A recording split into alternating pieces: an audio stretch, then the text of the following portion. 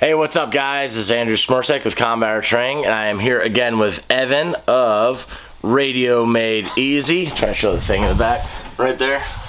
And what we're going to do is we're going to do a whiteboard kind of describing how the radios work within different ranges, stuff like that. Try to make it a more visual thing for you to better understand how to use your radios. So I'll let Evan take it away. I'm just going to hover. Yeah, so let's talk about kind of what each type of radio can do. So we'll break this into categories. We kind of have three categories in my mind. The first one we'll call is HTs. So this is handy talkie is what that stands for. So what that really is one of these guys, right? It's a handheld radio of some kind. That's going to give you anywhere from we'll say less than 1 mile with the range from radio to radio with your antenna on it, on your body. Not that much additional work or effort. If you're willing to add like a roll-up J-pole antenna or use an elevated antenna of some kind, you could get a very long way on these radios, up to even 20 plus miles with that, especially if the terrain is in your favor, right? If you're on a mountaintop and your buddy's on a mountaintop, you can cover some good distance. One caveat with these is you have repeaters that can easily extend your range with a regular antenna. I would say 15 up to 50 miles. So this is with a repeater.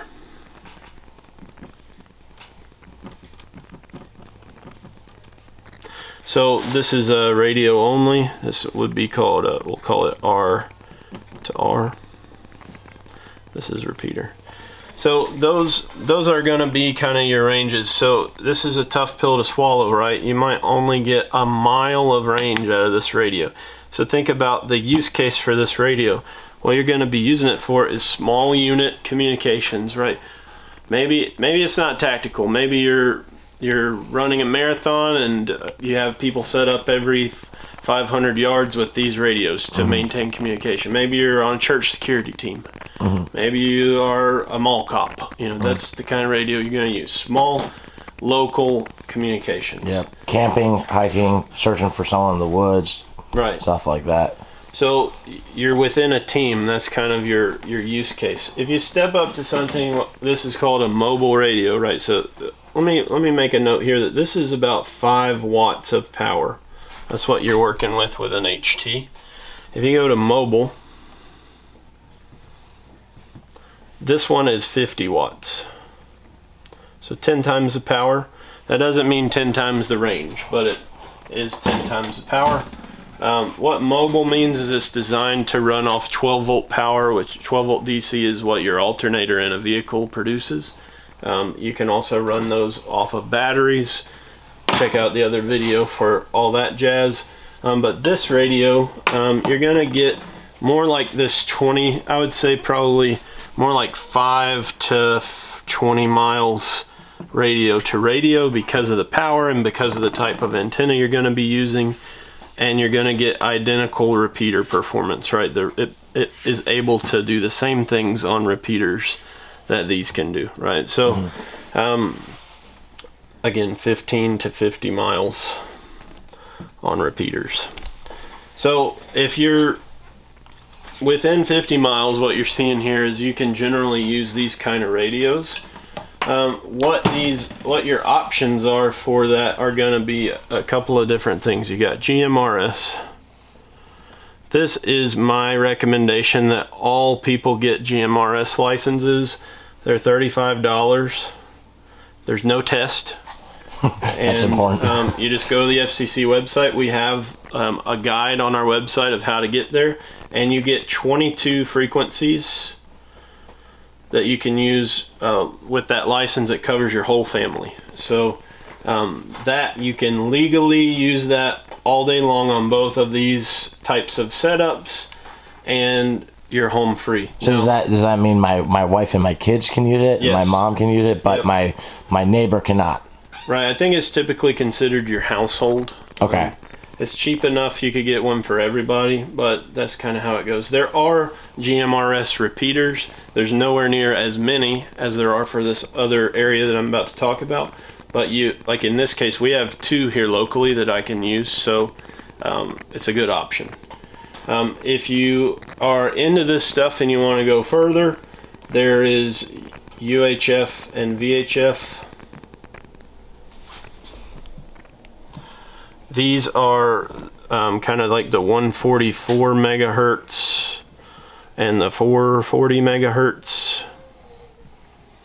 These are, or you might hear these also called the 2 meter band and the 70 centimeter band. GMRS and UHF are kind of in the same part of the band. These require a license. So this is a big gray area, right? You are able to use this, but you may not be allowed to use this without a license. Mm-hmm. All the radios we're talking about can potentially do both of these, so it's important to be familiar with them, but I think you should depend heavily on GMRS because it is both legal and functional. And these are for repeaters, correct? Actually, it's for everything we're talking about. So radio to radio and repeaters will operate in a certain frequency range. So you can think of these as like, this is the lane I'm allowed to drive in. If I have a certain type of license, I can drive in the HOV lane. Mm-hmm. But this is kind of like the regular use lane. Okay. So keep in mind that's kind of how that works. Now, moving up away from this kind of area of radio, let's say 50 miles is not enough. You need to talk to somebody in the next state or maybe several states over. Mm-hmm. What are your options? There is a way to do that with these radios, but what it would require are multiple repeaters every 30 to 50 miles that are all linked together. So if you have a lot of money, like a couple $100,000, you know, you could create a daisy chain of those and it would functionally work. But we all know that's not happening, right? So what's your option? Well, HF radio is the way to solve this problem. So this radio here, this is the Yaesu FT891.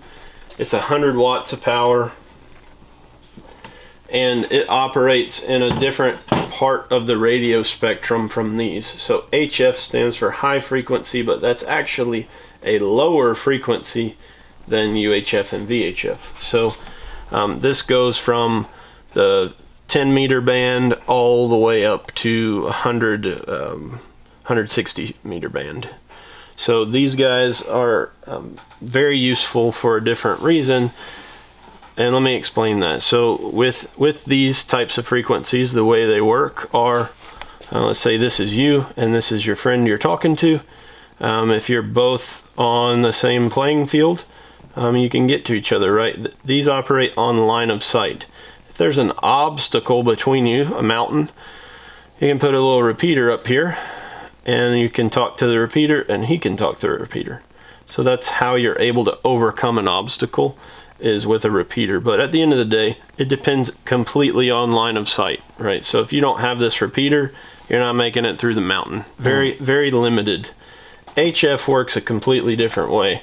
If I'm here and Andrew's here, I'm in North Carolina and you're in Florida, there's lots of crap between us, right? Like, who knows?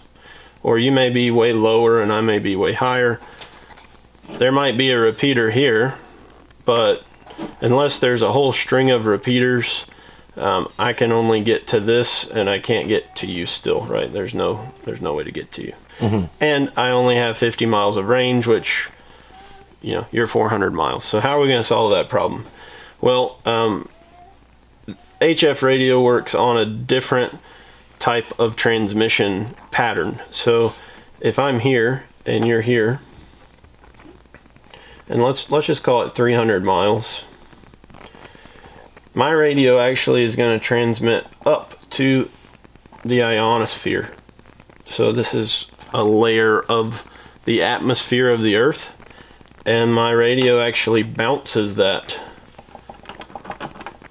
up and down off the ionosphere to get to its destination. Now the pattern of this radiation is different depending on your antenna, but a certain deployment that I like to use is called NVIS, and we're not going to go over what that means because it makes no sense, but essentially it's going to act as a big spotlight. So instead of this long distance pattern, what it kind of looks like is I'm transmitting up and it's beaming this massive spotlight above me, right? And this typically is going to have an area of 300 to 400 miles. So just call it 400 here.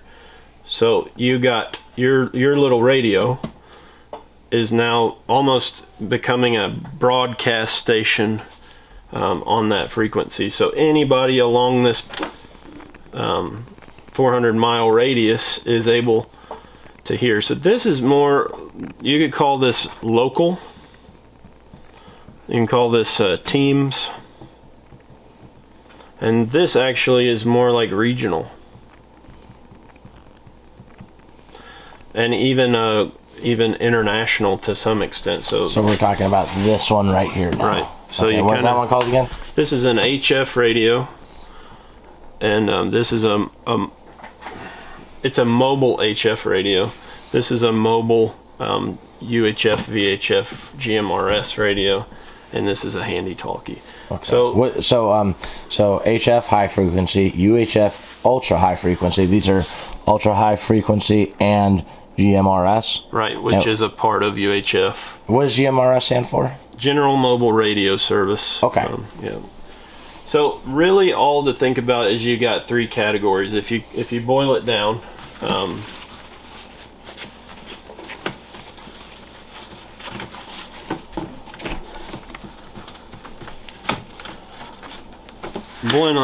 you need to think about what's my problem to solve, right? Am I in a small group of people dispersed, within 1 to, let's call it 50 miles, that might be pushing it? Then UHF, GMRS, VHF is a part of that as well. That's a good option for you. If you're doing that, you've got HTs and you've got mobiles. So handy talkies. You got your 5 watt and you got your 50 watt. Okay, handy talkies and mobile radios. Right, so if that's your problem, you're close together, that's going to work for that. If you're a little further apart, a little bit more distance, the mobile version of that will be helpful, right? So you still got your mobile for VHF, UHF, and GMRS. Still useful. But if you're really far apart, if you're getting past 50 miles, we'll call this under 50, and we'll call this over 50. Here you're really going to depend on HF. So there are base stations, but you basically have base that's not intended to be moved. It's meant to sit on a desk, or mobiles, which is what I have here is a mobile.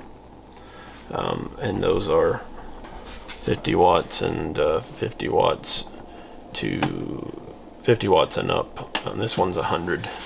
So HF is going to give you that increased range of over 50 miles. Really, you could go thousands of miles. You could talk to all the way to the West Coast or all the way to other countries. So you kind of have this is immediate.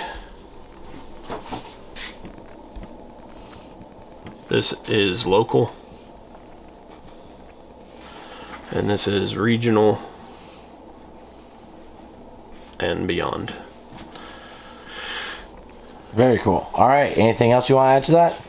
Now, if any of these kind of meet your needs, if you got a specific problem you're trying to solve, if this is too much information, totally cool. We're here to simplify it. You don't need to learn all this. Send us an email, book a consultation. We'll sit down, map out where you're trying to talk between, and recommend a solution. And we can even come teach you how to use it, so you're not on your own. We want to make you able to use radios effectively So just reach out, let us know what you need. Very awesome. And we're trying to get Evan down to Florida to teach a radio class. So if you are interested, I need you to be commenting that down below. Comment any questions you have, even if it's for Evan, because hopefully, you know, if he has time, he'll go through, read those comments, and answer what he can. So thank you guys for watching. Thank you so much, Evan, again. Yeah. Keep fighting communism. And remember that training saves lives.